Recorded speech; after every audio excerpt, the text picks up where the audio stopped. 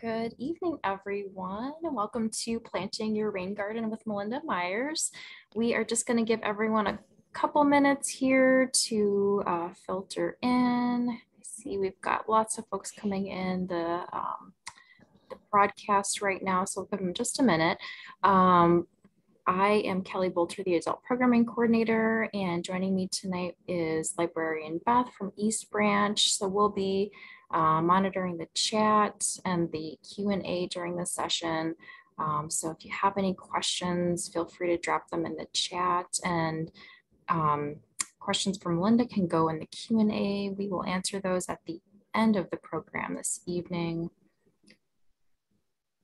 And yes, everyone should be muted as they're coming in the event. So just give folks another minute here and then we'll get started with Melinda. So thanks for sitting tight.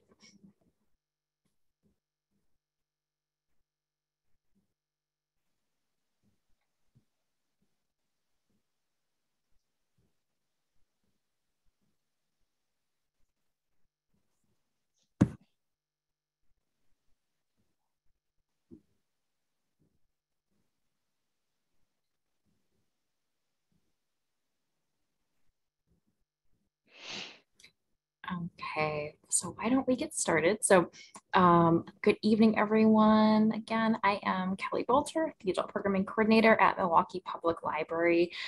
We are very excited to welcome back Melinda Myers to talk about planting your rain garden this evening. Joining us will be Librarian Beth from East Branch. Beth and I will be watching the chat and the Q&A while Melinda presents on the topic this evening. So feel free to chat amongst yourselves in the chat box. Any questions for Melinda should go in the Q&A, which you should see a button on the bottom of your screen. We'll have time at the end of the presentation this evening to answer your questions. And we look forward to learning more about planting our rain garden. So with that, I'll hand it over to Melinda. Thanks, Kelly and Beth. And thanks to all of you for joining me. This is a great topic that I love to share with, and I appreciate the fact that you are planting a rain garden and helping to keep water where it falls on your landscape. Good for our landscape, good for our environment. I always like to thank the sponsors of my webinar, Fresh Coast Guardians, people like you and me who care about our lakes and waterways with lots of great information to help you be a good steward of the environment and have a beautiful landscape, and Milwaukee Metro Sewage District as well. We always hear the bad things about them, but they're doing amazing things to really manage our stormwater and improve water quality. And of course, Milwaukee Public Library for hosting this webinar. The library is near and dear to my heart. I started my career speaking to parents of preschoolers who the kids were in the story hour and I teach gardening to them and they're little babies. So the library is where I really feel like I started my speaking gig. And so I want to thank them for giving me that opportunity and continuing our relationship as well. So let's review your plan. So we talked about planning your rain garden. We talked about selecting your plants. Hopefully you were able to join me. If not, those videos or the recordings are on the library's YouTube channel, so you can review those as well. It wouldn't hurt because, you know, it's been a while since we talked about those. The home garden, the guide for homeowners and landscapers, sorry that, by Wisconsin Department of Natural Resources, their rain garden guide is excellent. It takes you step by step through the process, and it's a good place to start. Even if you've already purchased your plants and now you're trying to figure out what to do with all of them, take a look at that. It's free. You can download it. There's a link on the Fresh Coast Guardians website and in your handout as well. And the handout has lots of information that follows along with this webinar, but also some links to other resources. Because my goal is once we're finished chatting here tonight, that you have the opportunity to get more information and answers to questions that maybe you didn't think of while we were talking.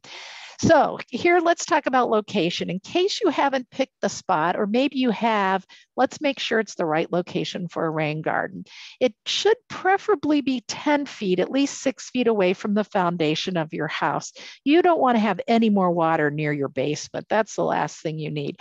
No more than 30 feet. The further away the rain garden from your house, the more water that is picked up going across the lawn that's going to have to be dealt with in the rain garden. So that means a bigger rain garden.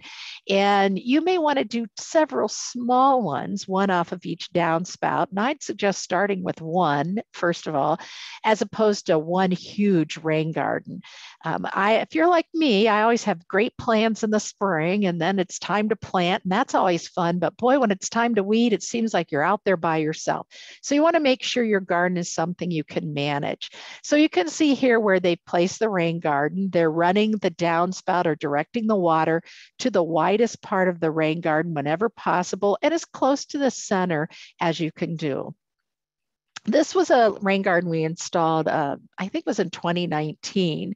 And one of the things you want to do besides locating away from the foundation is keep it as far away from your lateral as possible. This is the water line that takes the water from your house out to the city storm sewer. So you want to make sure that you keep it out of your rain garden, out of the way, because the rain garden, you're going to be collecting water. And the last thing you want is more water by that lateral in case there's any leaks or any kind of cracks in it. You don't want to add to that. So we want to keep it several feet away, further the better. But in this case, this was a small lot like many of you may be dealing with. So she had to keep it a couple feet away. But you can see she called the city, had them come and mark that location. So that water is going out to the city sewer system to be hauled away, all of her gray water from the house. Oops. If by chance you have a septic and a well, so maybe you're not in the city per se, you want to keep your rain garden away from those as well. Don't need any additional water for your septic system. And we want to make sure that water going in the ground is as far away from the well as possible. So 5 feet from your septic, 8 feet from the well minimum. Now, this is a gardener that had some very ambitious plans. I want to thank the Wisconsin Department of Natural Resources for letting me use many of their pictures in this and the videos we've done. But this family directed their water off the roof to one rain garden. You can see those two downspouts, and what you can't see is they're taking most of the water from the roof of this house and directing it there. You can collect 623 gallons of water from 1,000 square foot of roof in a 1-inch rain. That's about 62, 63 gallons of water per square foot when we get an inch of rain. And that might help you kind of visualize how much water you're going to have to manage. And that number is important when you use the guide from the Department of Natural Resource, because you're going to calculate the size of your rain garden based on how much water you're collecting off your roof, the type of soil, and the slope. And we'll talk more about that in a minute. I always like to give a shout out to Diggers Hotline. Always call 811 or file online at diggershotline.com. And it's a free service. They'll come out, mark the location of they'll call their utilities to come out, mark the location of any underground utilities in your work area. So in that area you're planning on putting your rain garden, it's free. You need to give them at least 3 business days notice. The other thing you want to do is call them or contact them, because it can avoid injury and even death. You hit a gas line or electric line, that means injury. Inconvenience, you hit the cable, no one in the neighborhood's going to like you, and certainly not your family. And you're going to save money, because if you hit an underground utility and you did not have them come out and mark it, you're responsible for the repair. I don't know about you, but I'd rather spend that money on plants than repairing a cable line. So review your plan. So maybe you went to Fresh Coast Guardians and used one of their plans, or found one online and you ordered the plants accordingly. This is a good time to see if you were able to get all the plants that were in the original plan. Maybe you have some substitutes you have to make. That's very common. When we design a garden, we aren't always able to access the plants we want. So this is a chance to look at what you planned, make any substitutes as needed. And then as you're reviewing your location and your plan, are you going to have easy access to all parts of the garden? For weeding, for mowing the grass, if you've kept grass around that area, to get into all parts of the garden.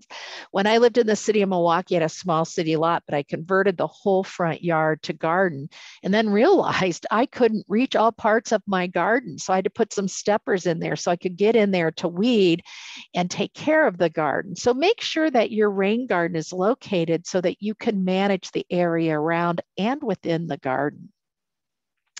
So here we are back at the location looking at before. Here's her yard. Decided to do this side of the yard. It was a little bit wider. She worked with her neighbor, and it's a typical urban lot. And that was one of the reasons we decided to work with her to install the rain garden, because we thought so many of you might have this situation. And if you don't, you're lucky, you got plenty of room for a rain garden. So here she is measuring off the start of the rain garden, looking at keeping it as far away from the foundation as possible. Again, we want to keep it at least 6, preferably 10 feet away. And so we used a tape measure just to make sure we were at the right space, marked that backmost border of the garden. And then we laid out, in this case, an extension cord. You could use an old hose, you could use an old extension cord, a rope.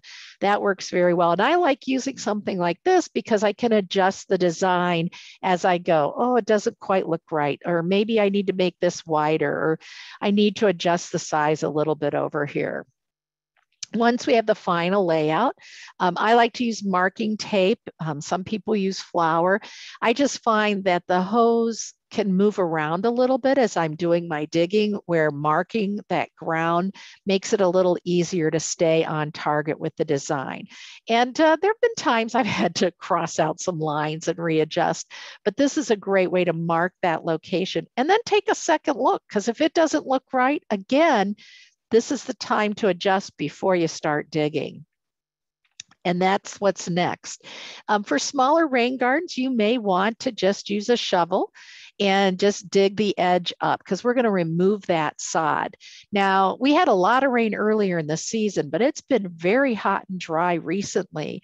And if you're planning on digging up the sod, especially on your own, you may want to do a little bit of watering a few days prior if rain is not in the forecast, or even if it is and it doesn't happen, because moist soil is a lot easier to dig than dry, hard clay.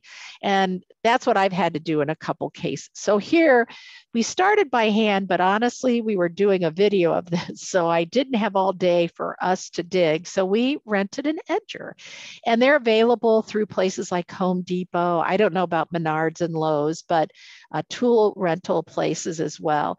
You may want to work with your neighbors. Let's say several of you are putting in gardens. Hopefully, several are doing rain gardens. And maybe say, okay, this is the weekend we're going to do it. Let's rent a piece of equipment and then do your garden, the neighbor's garden, and on down the line. And that way you share the cost. You don't have to store the equipment. You don't have to buy the equipment, but you get to use it when you need it and then take it back. And that might be a way to make the job easier for everyone. And even though this was a small garden, I had some great help. We had great help from a couple people from Fresh Coast Guardians. And when we pulled out the edger and we pulled out the sod cutter, which you'll see in a minute, they were like, oh, this is great, because they've dug up many a garden by themselves. And I have too. And I'll tell you, this is a lot easier. So here was the garden. You could see she made the wide part near her home. You can kind of see that mark where she first measured, marked it out, and you can see she's edged around that whole garden bed. So now we're ready to remove the sod. And as I mentioned, you can do it by hand, and we did to show you how it could be done, but we only did a small section because it's a lot of work. But that sod, we'll talk about in a minute, can be used in other places. Again, renting a sod cutter, you set the depth, it cuts it up, you roll it up, and you can take it where you want. And that makes the job much quicker and easier. And I realize that equipment may or may not be in something that you're comfortable with, but I bet there's someone in your family, friendship, or neighborhood that would be willing to help. And maybe that's the trade-off. You rent the sod cutter, they help you do it, they get to use it.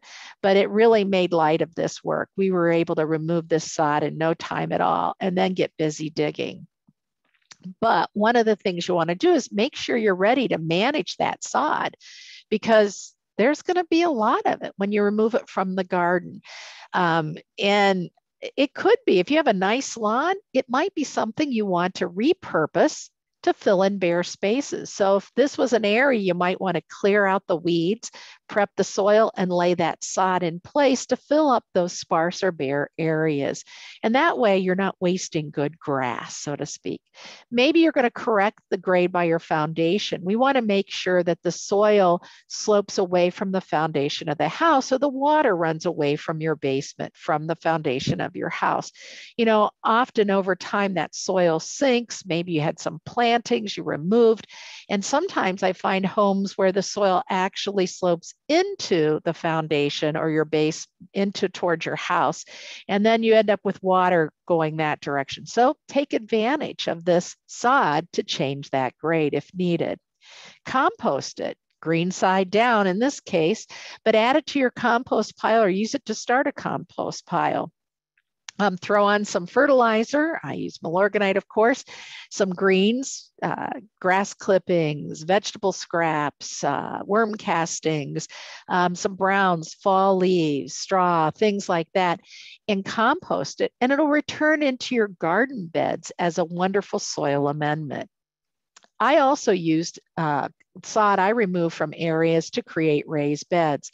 So this was a garden, this was late winter, I think in 2019, I'd done some new beds. So we stacked the sod, green side down, put Milorganite over top the first layer, put another layer, Milorganite over the top of that, and another layer and some Milorganite. Then I covered it with clear plastic and I dug the beds in fall, covered them with clear plastic for winter because I wanted to speed the decomposition of those. By spring, I pulled off the plastic, was able to plant and had the best tomato harvest ever, actually 2 years in a row. So it was a great way to repurpose that material, put it to use in my garden bed. You may want to share it with neighbors if you don't have a use for it. You don't need to change the grade. You don't want to compost it. The grass is decent. You may want to share it with neighbors, but make sure you're not sharing anything unwanted like jumping worms. If you don't know what jumping worms are, that's probably a good thing because it means you probably don't have them. Jumping worms are not native. They sometimes are called crazy worms or snake worms because when you pick them up, they just kind of wiggle and squiggle. And even if you grab them, they'll break off their tail and keep going and continue to live. They overwinter as eggs and cocoons, so you don't always know you have them until maybe mid or late summer. They can reach 8 inches in length, and they eat an unbelievable amount of organic matter, and so it can really disrupt the soil chemistry and your soil texture. They're still looking for ways to manage these worms. You can heat your compost up to 104 degrees from top to bottom, and that will kill the cocoons and the eggs, but you can't really do that to your sod without killing the sod, right? So if you're going to share it, make sure you're not passing along any jumping worms. That's really one of the main ways they're spreading is by people sharing plants or sod or compost or soil. You've got to dig that. So we've gotten rid of the sod. Now it's time to dig the bed to a depth of 4 to 8 inches. This is again where you're going to want to look at that DNR publication. There's a little bit of math involved, but it's fairly easy to follow. So again, depending on how much water you're trying to direct to this one rain garden, the type of soil you have, you can see this is heavy clay. So clay soil holds water longer. So you're going to need to dig deeper than if you had sandy, fast draining soils, okay? So we're gonna dig out that soil, and that means you're gonna have some soil to deal with too. So just an example of what it looks like. This is from that DNR publication, and here they put the rain garden on a slope. We were lucky our rain garden was on flat. That was a flat surface. But the steeper the slope, the more digging you're gonna have to do. So you can see that they've marked the start of their rain garden 10 feet from the house. They've run a line across to the far side, use a level to make sure the end result needs to be a level rain garden, right? Because if it's on a slope, the water will run in and then out the other end. So we need it level. So you can see from this second area that they've dug out that area. So they're creating that pond. They're berming soil on the far end so that when water runs in, it collects in there and very little, if any, will flow out over the edge. So deeper you dig, the more soil you have to deal with. So have a tarp handy or maybe some wheelbarrows. And this again is where you may want to work with your neighbors or your gardening friends. I find most homeowners have one wheelbarrow.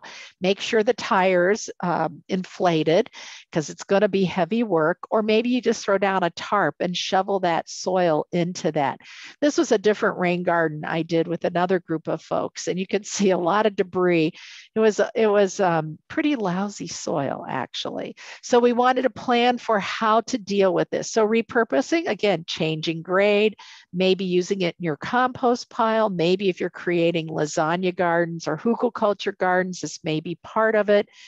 Maybe you add some compost to create some raised beds. And again, don't share it with others if you have jumping worms. Once we've dug that garden out, we're adding some compost.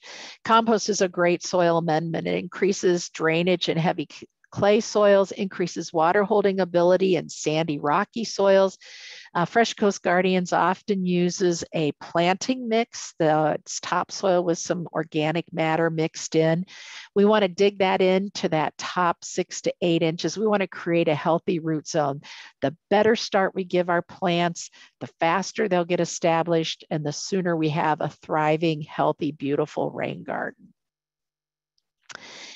Once you've dug that, amended the soil, it's at the proper depth, you can rake some of that excess soil to create a berm at the far end. And this is that berm we saw earlier where when the rain garden fills up with water, if there's a lot of rain, this will either stop the overflow or slow the overflow so it doesn't rush over and out of the rain garden and into the storm sewer. Then we need to direct the water to the rain garden. One way to do it is with a downspout and a downspout extension. And that's what we did here, just dug a little bit of a trench to kind of nestle that downspout extension in place so that it wouldn't blow around and have it entering, excuse me, right at the start of the rain garden. So the water's coming from the roof, down the downspout, the extension into the rain garden, and you will be collecting some rain from the lawn as well. This was the project we did at this, it was an apartment complex and they wanted to install a rain garden. You can see we had a few challenges. One, the downspout was ripped off, so we had to reattach it. I think what happened is the mowing crew probably was annoyed by the downspout leading into the lawn and accidentally disconnected the downspout. We had utilities. Can you see those red lines? That was the electric utilities going through where we wanted to put our rain garden downspout entrance. And then a pretty large area. I wanted to keep it 10 feet away from the building. There were several buildings around this area. So we needed to put it in a place that made sense. And it was a slight slope going downhill. So how we managed this is we dug a trench, and you could see we had to use pickaxes to get that trench going from the downspout to the rain garden. And then we had to slope it to make sure the water would go from the downspout into the rain garden. And then we used a flexible drain pipe and buried it in that area. And I'll show you that in a minute. At the end, well, let me actually go back just a second here. So what we did is we put the flexible drain spout pipe in there. I was busy digging and I didn't get a picture of that, filled it with soil, then put the sod back on top of it so that one of the reasons we opted to go underground is we figured the mowing crew was more likely to mow over this if we made it easy. If they had to go around an above ground drained downspout extension, or if we put stone in there, it would just create a mess and a problem and it wouldn't be maintained. So we wanted to make it easy. And that's one thing you want to consider if it's in your yard. How do you make this job easy? So that's what we thought would work here. So once you get the water to the rain garden, you want to make sure that it doesn't erode the soil. So adding stones like we see here. So when that water is rushing down that downspout, the stones slow the velocity. So the water is moving much slower. So we're not eroding the soil. We're not washing out our new planting. Now, because we buried this flexible drain pipe, we put a rodent control at the end, because the last thing we wanted to do is to have some animal crawl in and die, plug it up, and then we have to dig this up again, and that would be a mess. So covering that end was really important. We used stone on the slope going into the rain garden and some larger stone at the base, again, to control the erosion. I have to tell you, all those bigger stones we dug up when we were digging that rain garden. So it was a little bit of work. The other thing is, I talk about maintaining it. How do you make it easy to maintain your rain garden? Is it easy to mow around? And one of the things I showed you was burying the pipe that takes the water from the downspout to the garden. The other thing you might want to do is connect your rain garden to your traditional garden. So here she's got a foundation planting, but one option would be is to extend that foundation planting right to the edge of the rain garden. So you're planting normally, right? Because you're directing the water to the rain garden, not into that bed, but you're making it look like the garden goes from your house to the edge of the rain garden that's furthest from your home. So by doing that, you can have a beautiful garden from the foundation of your house out to the edge of your rain garden. So more space for planting, more space for some beautiful plants. And you don't need to mow around the back end. You don't have to worry about managing the grass or that area or where the downspout's going, because you're going to have garden instead of grass. Okay, so maybe you ordered plants, but you didn't have a design. And don't worry, you're not alone. A lot of people are in that boat. And so a couple things to do is check the tags. Hopefully you had some idea of the plants, the sunlight when you were ordering your plants, the moisture conditions they wanted. If you ordered your plants through Fresh Coast Guardians or from Milwaukee Metro Sewage District, those were all rain garden plants meant to be in the rain garden. But it's always good to check the tag. Find out what kind of spacing, how tall they're going to get, when are they going to bloom? Do they like it a little on the drier side or the moisture side? And then arrange it by height and bloom time. So what we did when we were doing this garden, the gardener picked some of her favorite plants, and I can relate. I'm a plant person too. And so I went through her collection and kind of organized by, here are your spring bloomers, here are the summer bloomers, here are the fall bloomers. So she could get an idea of how to have color throughout the season and how to manage it. And then which plants were going to be tall. So I kind of organize it so the tall ones, medium size, and short ones. So she could look at how to arrange and organize them based on height and bloom time, and then also moisture requirements. So the other thing to consider is moisture requirements that I mentioned. Some plants like well-drained to dry soils, like butterfly weed. It likes it hot and dry. So you want to keep this plant towards the edge. Think about how the water stays in your rain garden. It goes into the rain garden, sits in the bottom, in the middle, right? That's going to stay wettest, longest, and the edges are going to dry out faster. So those plants that prefer dry conditions for the most part should go on those outer edges. Things that like it moist, Joe Pye weed, this is a tall plant and it likes it moist. Swamp milkweed is another example of that. And the winged loosestrife, another example of plants that like it moist, and many of our sedges. So this might be the focal point in the garden in the center of the rain garden with shorter things going around it and those that like it dry along the edge of the garden. So we've kind of got an idea. Start setting your plants in place. Again, we're going to test our design. If you drew it out on paper, great. If you sketched something out or had an idea, once you organize those plants, set them in place, step back and take a look. Look at the texture, the bold leaves next to the fine texture, vertical interest, those long grass-like leaves, mixing it up a bit, providing some unity, repeating some of the textures throughout is a great way to have unity and balance. And then a contrast of texture really makes each plant stand out. And then continue to adjust your design. It's okay. You know, I have plans in my head when I design a garden, and then I always seem to fine tune and change things the last minute. Check the tags for spacing. You'll notice when I think I have a picture of the final planting on a couple different rain gardens, but I tend to plant close because these are smaller plants and you'll be dividing sooner, but you'll get bigger impact quicker. And so check that spacing. Prairie Nursery, which is located in Westfield, Wisconsin, does have great information on prairie plants. So if you can't find it on the tag, check Fresh Coast Guardian's website. And then Prairie Nursery does great profiles of those plants as well. So if you've never gardened before, or maybe if you're a little intimidated, here are some things to keep in mind. When you're taking a plant out of the container, sometimes it's root bound and hard to get out. So I like to squeeze all the sides of the pot to kind of loosen that plant. I've even had to take a knife at times to cut away those that are really pot bound. Shouldn't be a problem with your rain garden plants.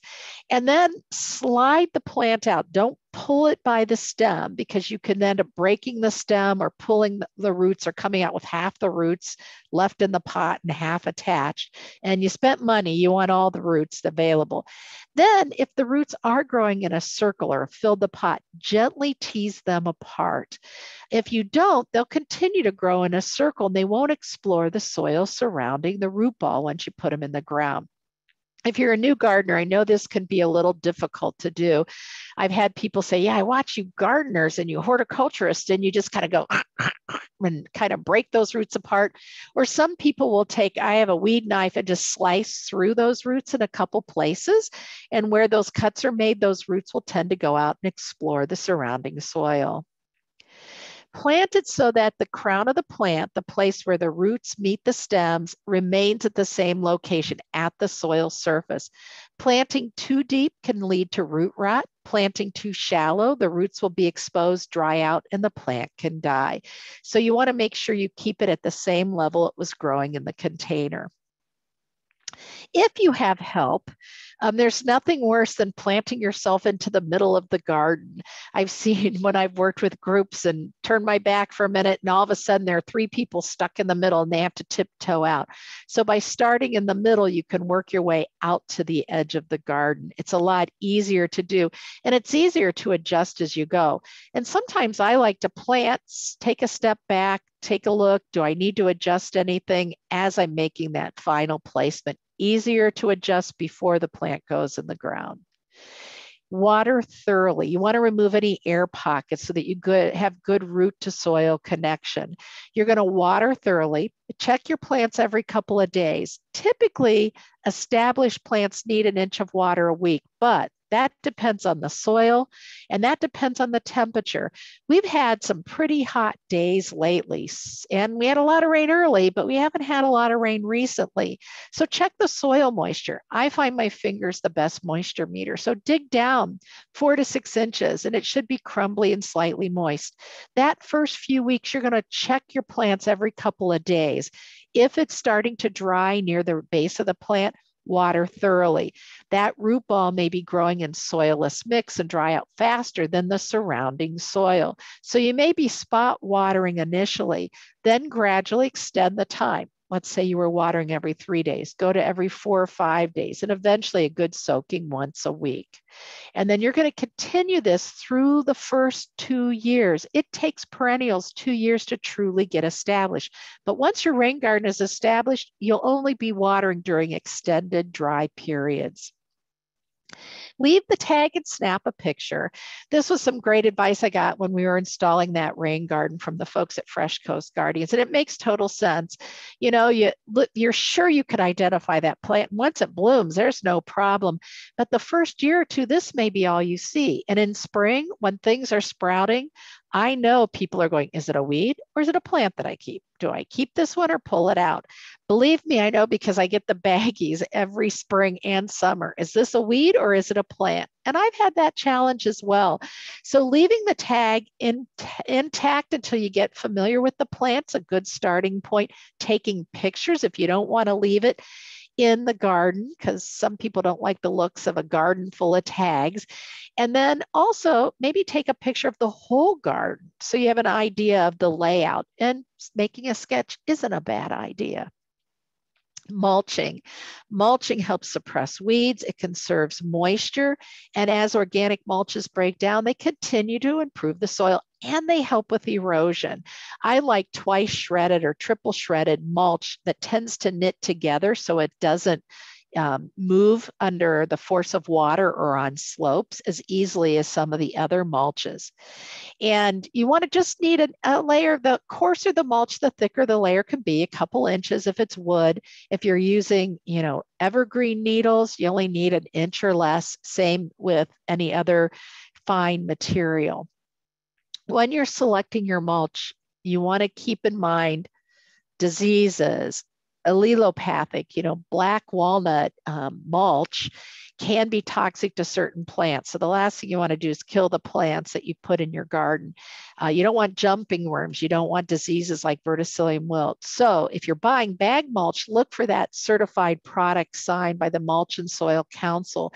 If you're buying it in bulk like this, talk to your supplier. What are they doing to manage the mulch to make sure you're not going to end up with problems, jumping worm, diseases, any of those things. And if they go, then you probably want to buy your mulch somewhere else. And then for the berm, we're going to want to mulch it or plant it. Remember, this is going to get the force of water. This comes into play when there's too much water for your rain garden to handle in a heavy rainstorm. So there's going to be water rushing towards this and possibly over top. So the mulch will help prevent erosion. Plants are even better. You could do something low growing like maybe prairie smoke, which makes a nice ground cover, or the wild petunia, which is really ruella, and it's got blue flowers, spreads well, and it helps hold that soil in place. So looking for something that can anchor that and tolerate the drier conditions on those berms. Okay, weeding. Nobody likes to do, well, I shouldn't say nobody likes to do it. A lot of people find it great therapy, especially if you can keep up with it. And that's the key. Keep up with weeding. So if you start out the season determined to keep up with the weeding, it's a lot easier to do. Early morning, evenings, the mosquitoes are out. Dawn and dusk, the mosquitoes are out, but the temperatures are cooler.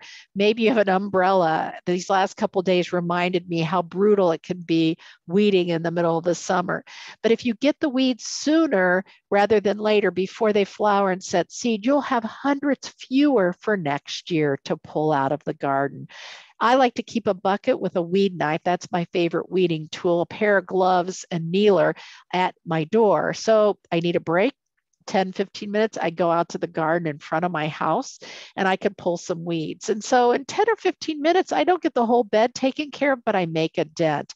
And if I do that every time I have 10 minutes free, that garden can be managed relatively easy. And so keep that in mind. If you make it convenient, it's easier to do. And then be patient. Those little plants take a while to get to full size blooming beauty.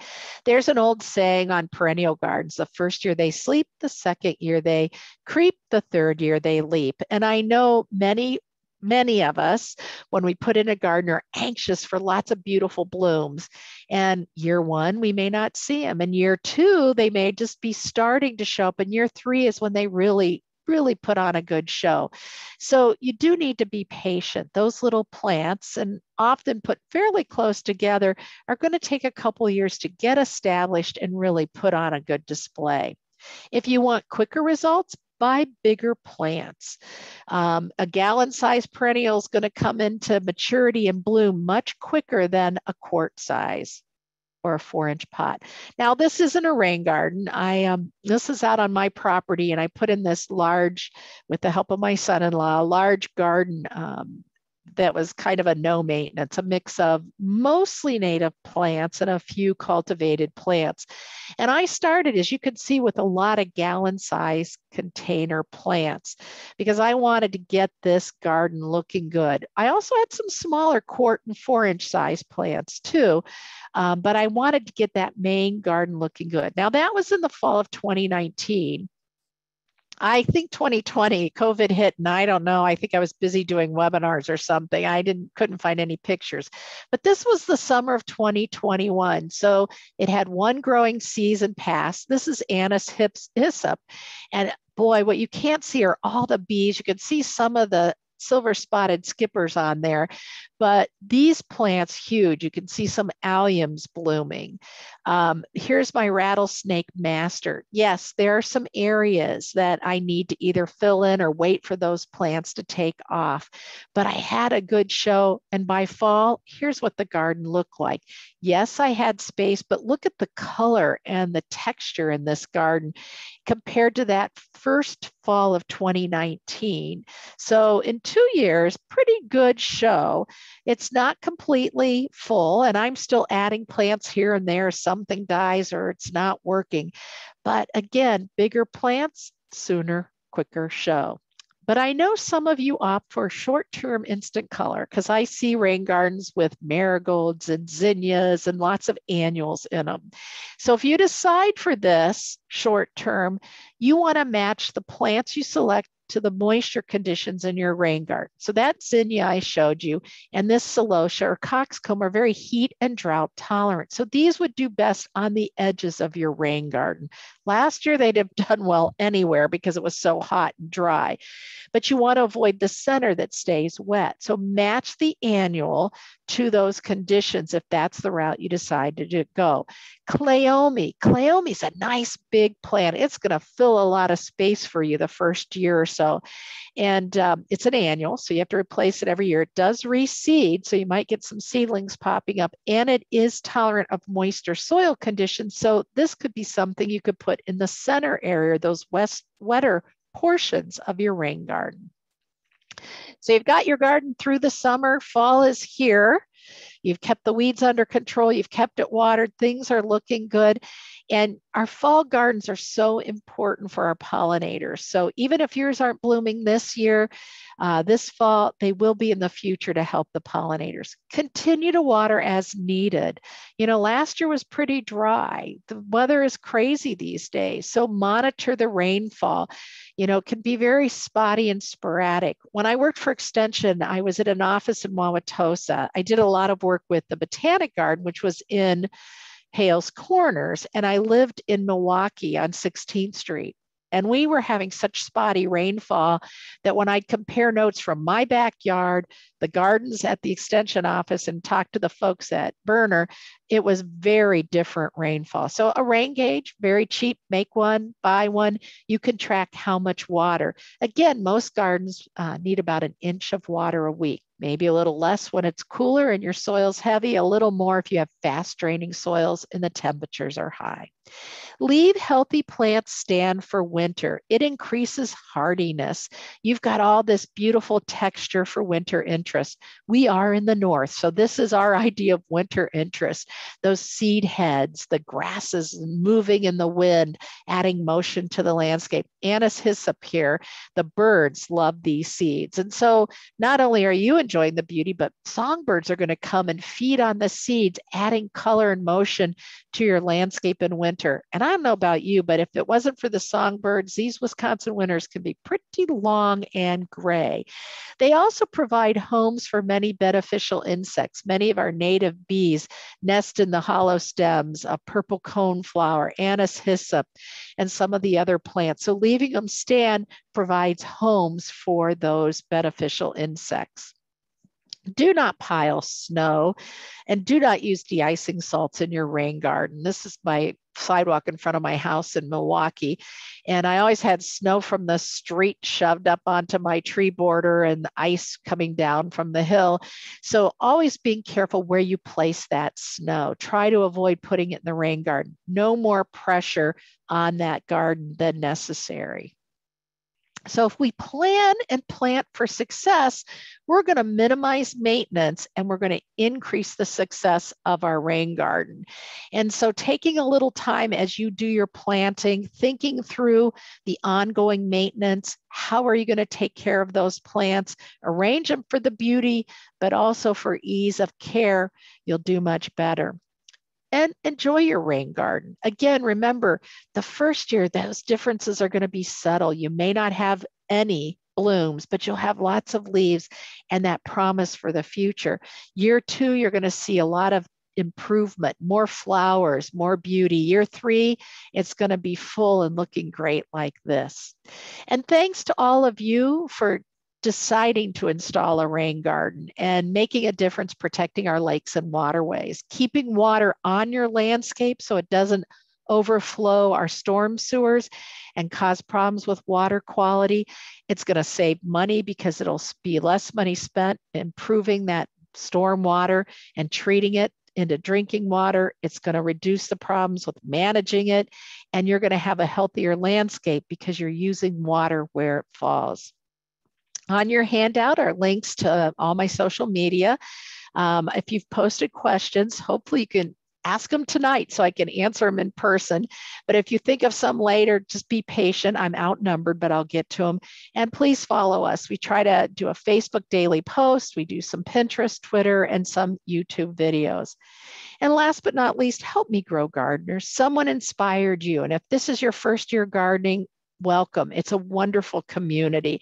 If you've been gardening for years, share your expertise, inspire others, whether it's a youngster in your life or family, a young couple down the street, maybe help your neighbor start a rain garden as well, or a new retiree that finally has time to garden.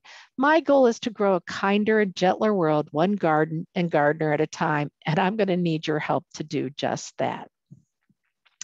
I again want to thank Fresh Coast Guardians and MMSD for sponsoring this webinar.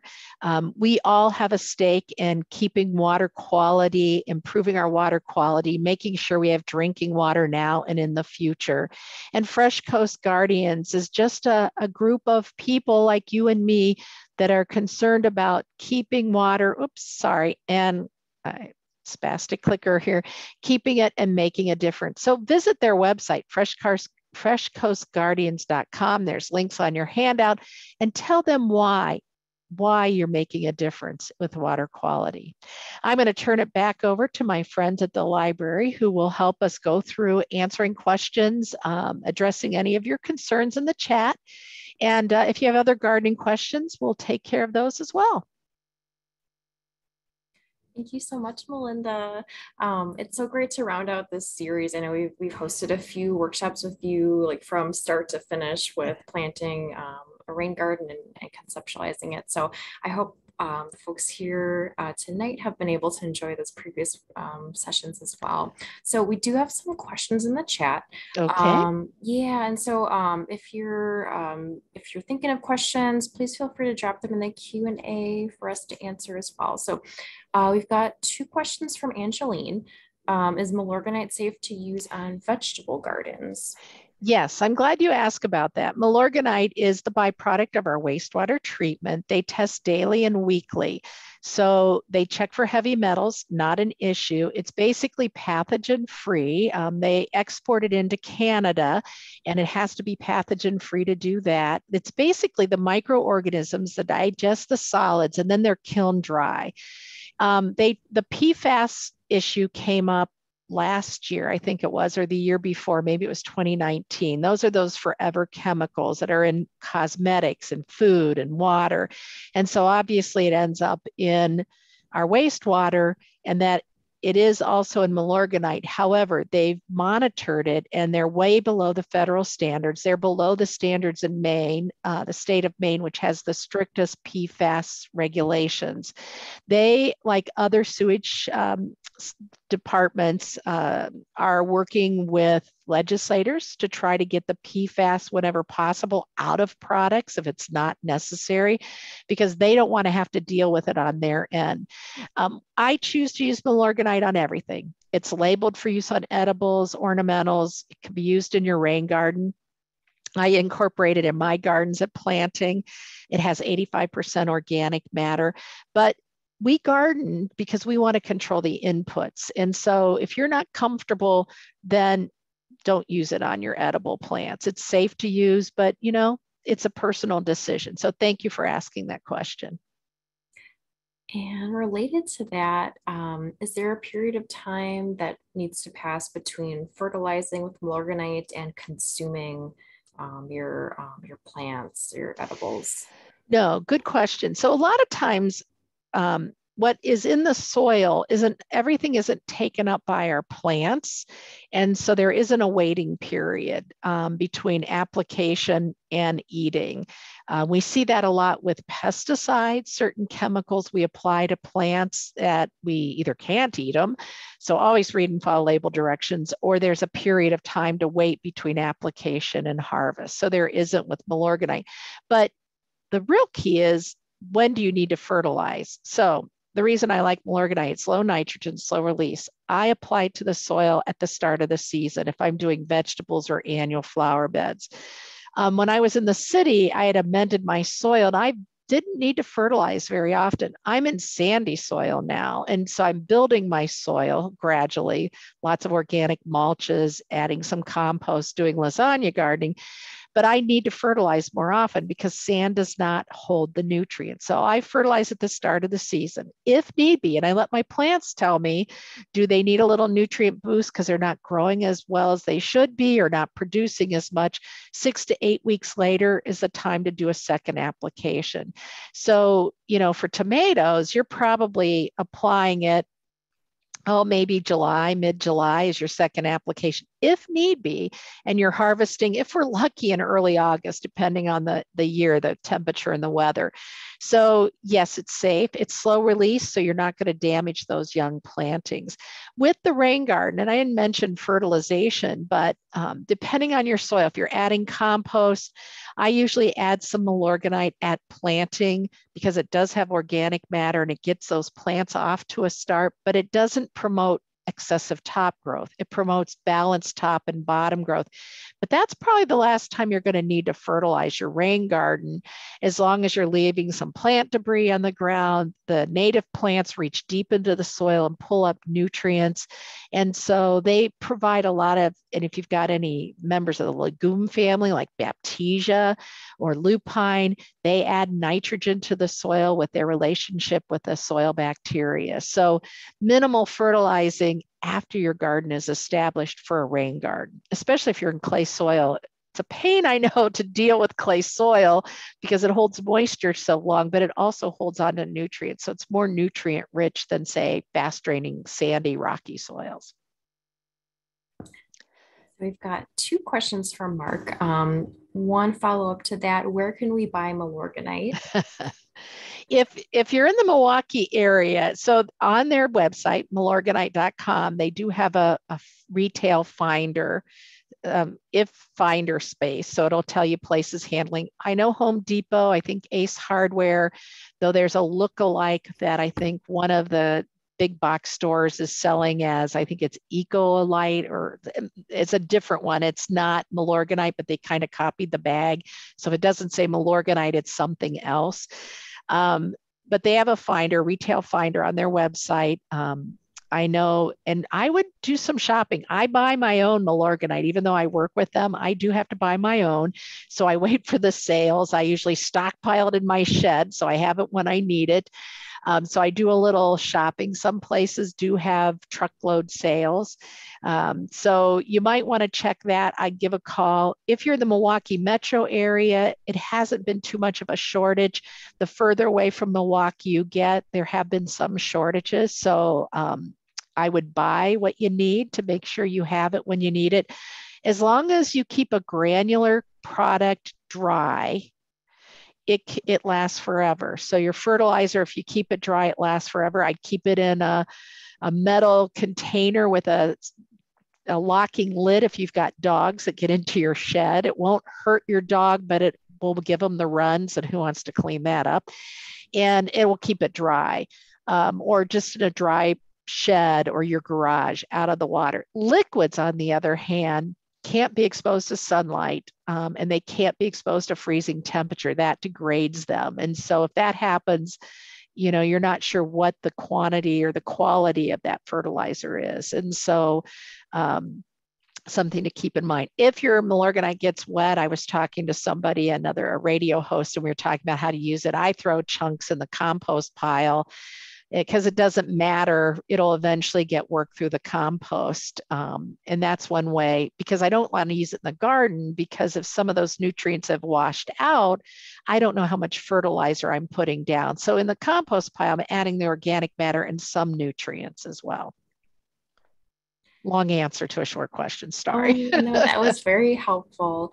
And so Mark also would like to know, what is lasagna gardening? Okay, so lasagna gardening is a method where, and Pat Lonza wrote the book, and the idea here is you're doing sort of a modified composting, building your raised bed. So picture you're going to make it a 4 by 8 foot bed. That's kind of a traditional size. So I'd mark out the bed, put a layer of newspaper, cardboard down.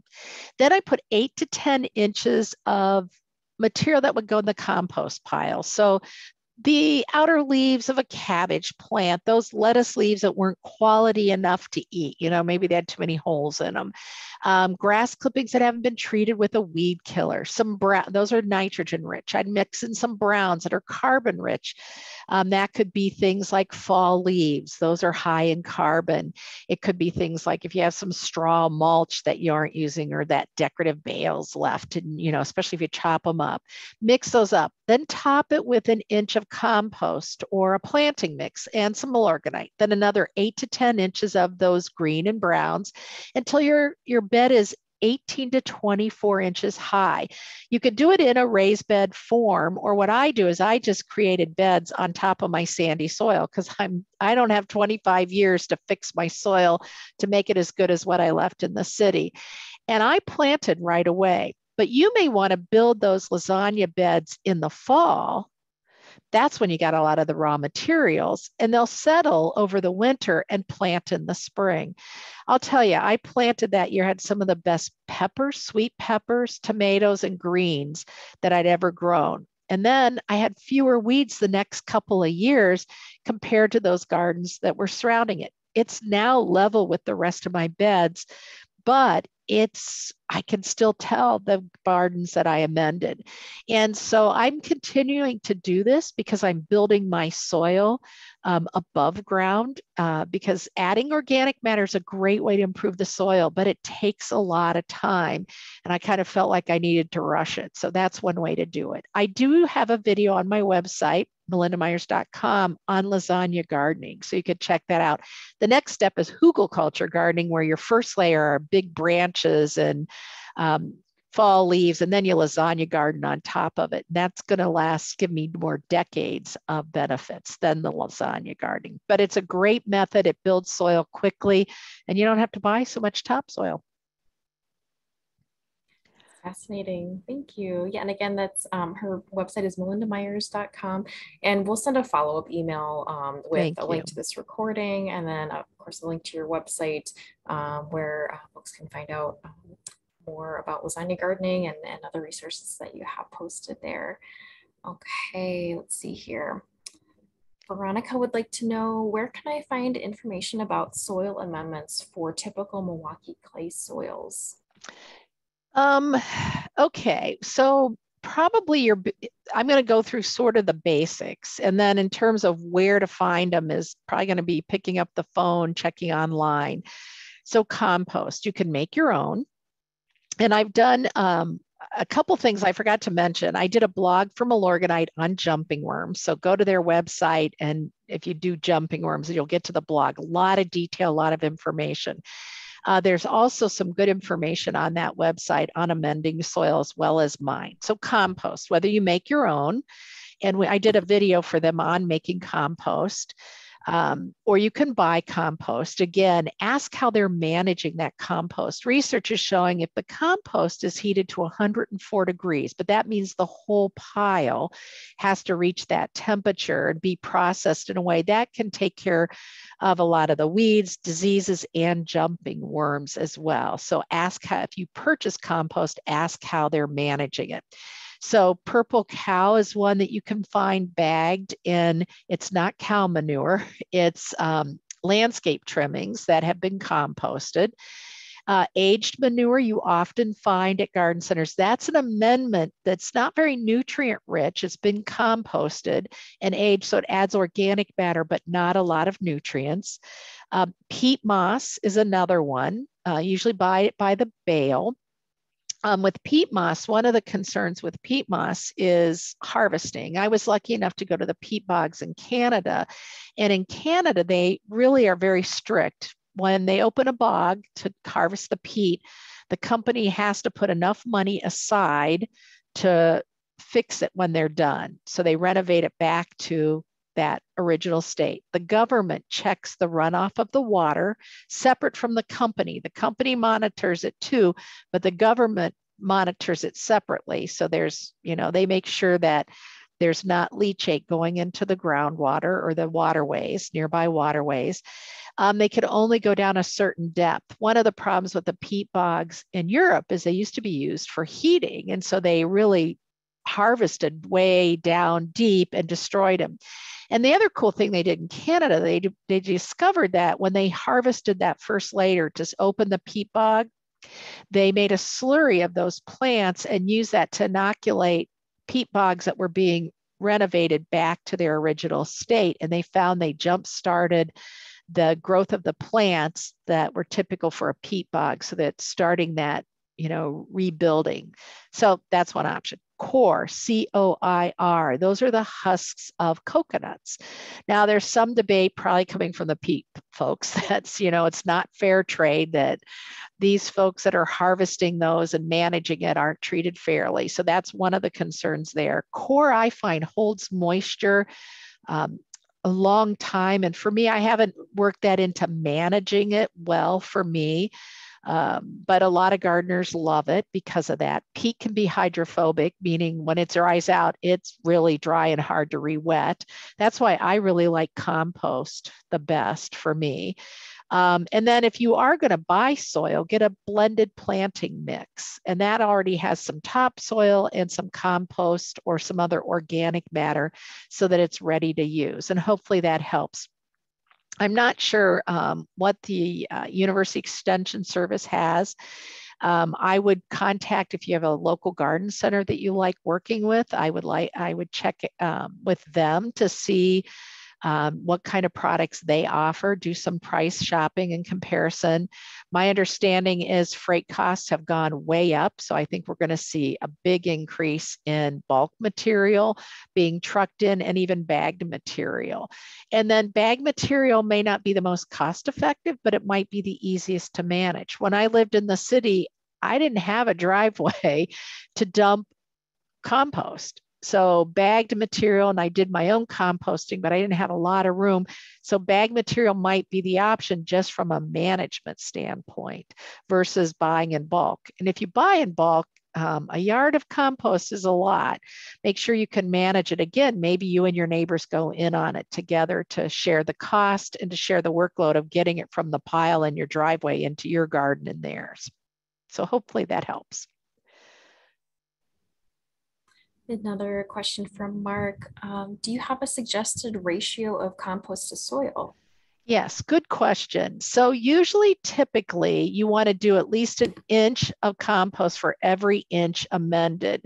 That's a lot of compost. So I usually if I could get 2 to 4 inches into the top 8 to 12 inches of soil, that would be great, because most people would be lucky to do that. But I was reading some research from a university that was suggesting that you do 1 for 1. And I'm like, oh, we're not going to do it. So I usually kind of go 1 to 2.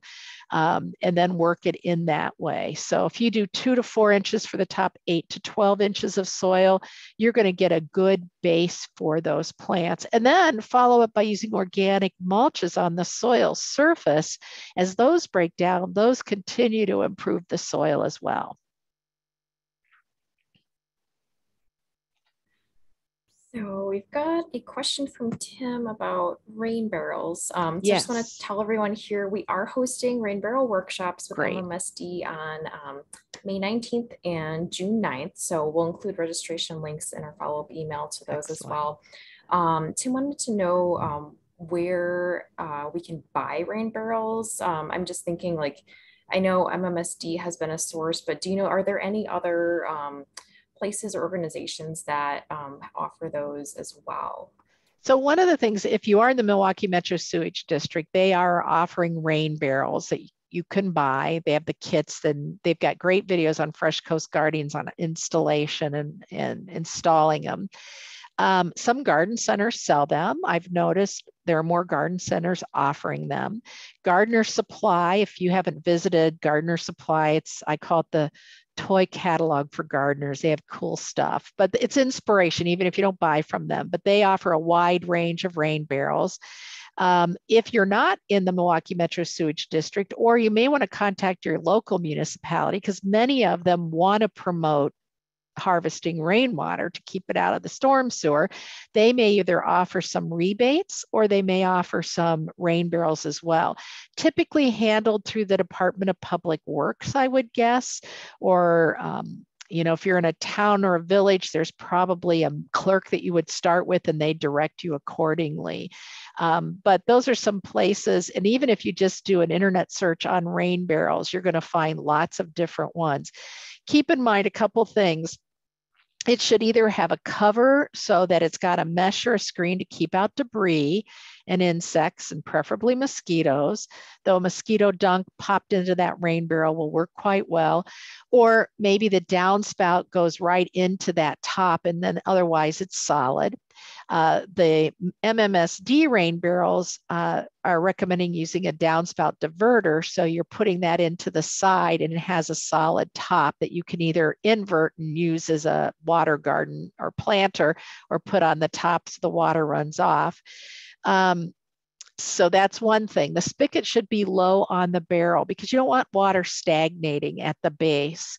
And then you're going to want to elevate it up. And there'll be more of this in that rain barrel workshop. You'll get all the details you need. But if you're looking to buy one, you should have an overflow at the top that you could either interconnect rain barrels, because remember, 623 gallons of water off 1,000 square feet of roof in a 1-inch rain. That's a lot of rain. So you may want to have several rain barrels interlocking so they overflow into each other.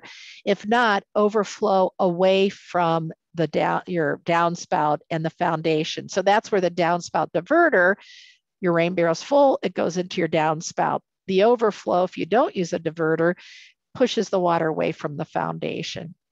There's another cool thing called the rain garden, but it's rain, one word, guard, Guarden. And it was a engineer. She designed this kind of a rain barrel rain garden. It's a raised bed, contains enough water for several different rain barrels would hold, and then a place for your downspout to go into a garden at the top. So it's a raised bed garden that collects water, and the plants are rain garden plants. It's really cool. So if you do an internet search on rain garden, but spell it Guarden, rain garden, you'll get to her website and see. It's very cool.